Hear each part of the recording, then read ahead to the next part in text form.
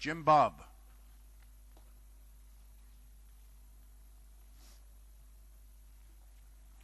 And away they go, and it's all very level up. Number 1, that's Rancher's Angel, leads up to the bend. From 6, NAYLORS Jim Bob in second, around the corner. And Rancher's Angel leads into the back by 2.5 lengths. From 6, NAYLORS Jim Bob. Then comes 3, BURNT OAK BAZEL in third, racing down the far side with Rancher's Angel in front by 2.5 lengths. From 6, NAYLORS Jim Bob is sticking to the task in second. 3 is getting closer as well. BURNT OAK BAZEL is the turn for home. Rancher's Angel in front, but be challenged now by 6, NAYLORS Jim Bob coming to the line.